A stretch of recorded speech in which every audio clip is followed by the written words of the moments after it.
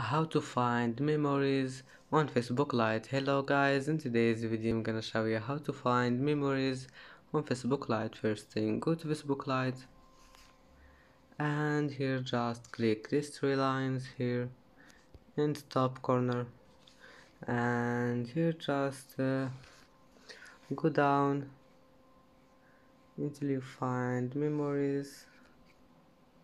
Where is it? Oh, this one, memories. Just click on it, and as you see here you can find your memories, and that's how to find memories on Facebook Lite. And that's it for today's video.